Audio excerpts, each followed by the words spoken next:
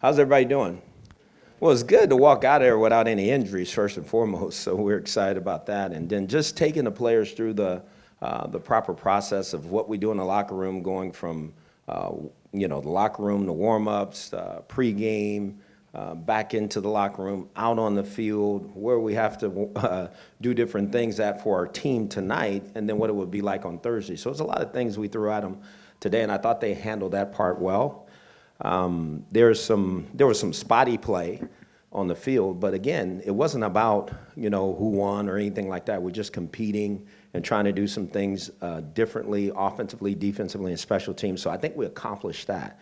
We know we got some work to do before next Thursday night, but again, it was good just to get in our stadium and understand how everything works, where everything will go as we start this season. How's Kirksey? He's good. No, Kirksey's fine. He could have went back in. I shut that down real quickly. Can you just kind of go over the quarterbacks a little bit and just how you thought they looked? I mean, again, like I said, I think it was spotty play here and there. We mixing and matching and playing, and again, in fairness, I thought they all tried to hold their own pretty well. I thought Brock did some good things. Kevin did some good things with the white team.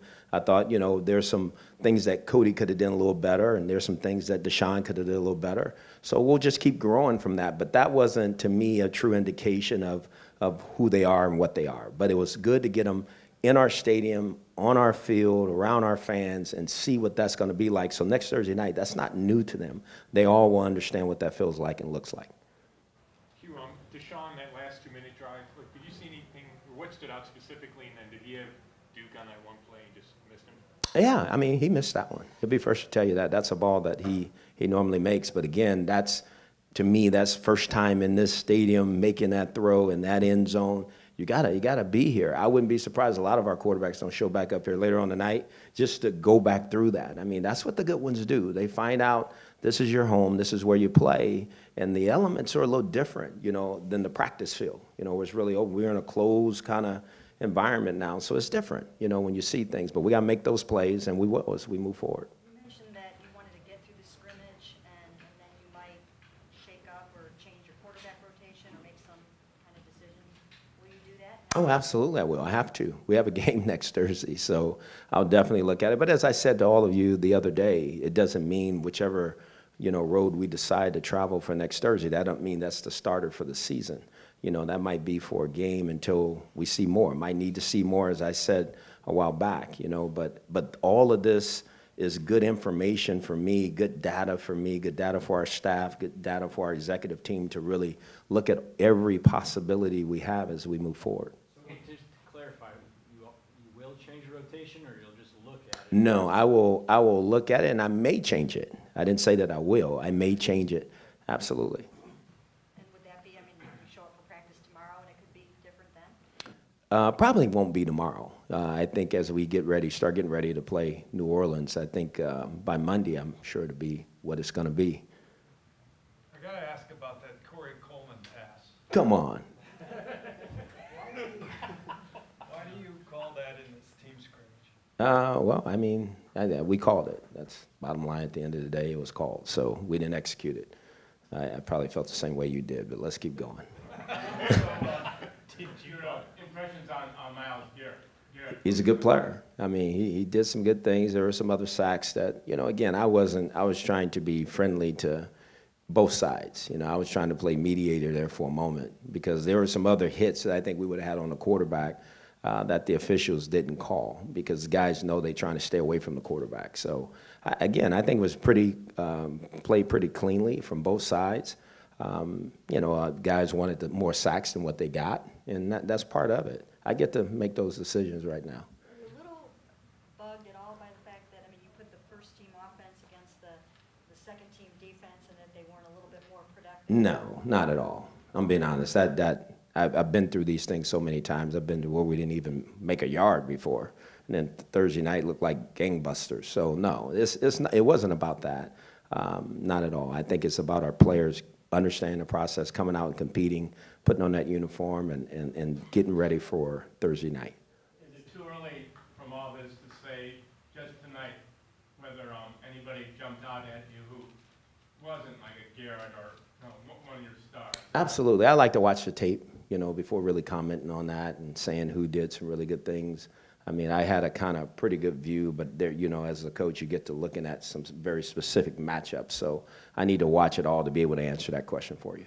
In your mind, when do you want to know your quarterback started for the season opener? Is whenever I know. I don't think there's a rush.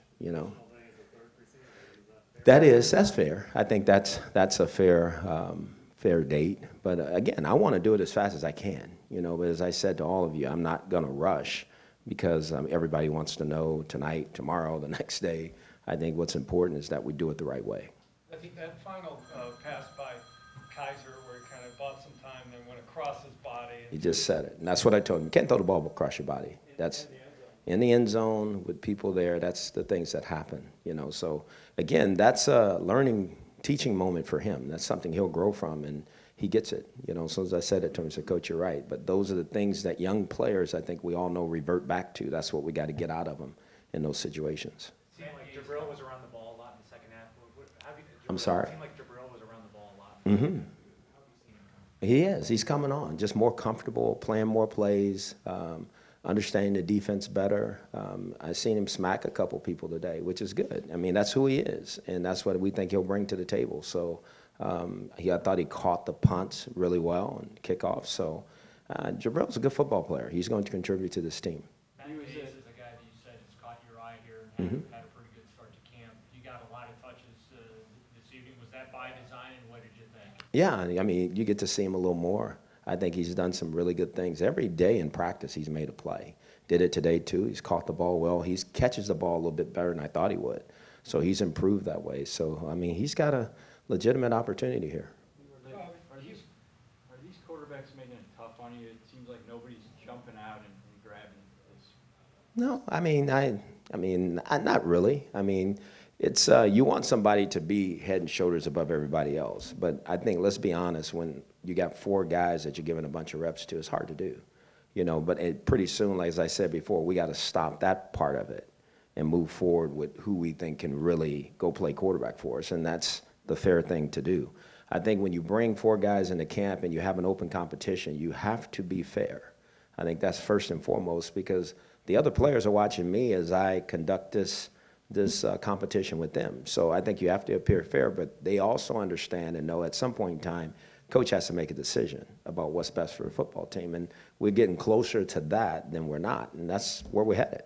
We see, One more. somebody in the first spot in the rotation on Monday, just for purposes of this question. Let's say it's Deshaun on Monday, and you pick him to start in the game on Thursday night. Does that mean he's your kind of new man to beat for the time being? Like, somebody's got to take it from him then? I know you guys want to use that headline. Mary Kay, you can look at it like that. I mean, I don't, until I really make that decision, can I really honestly answer that question, and say, I know without question that this is the guy to beat. He would have to go and stink it up, and if he did, then he wouldn't be the quarterback, But I think this thing is still really fluid in my mind. There's 4 good candidates, and we got a lot of work to do, but at the same time, I think there's some guys that will rise to the occasion with more work and more opportunity.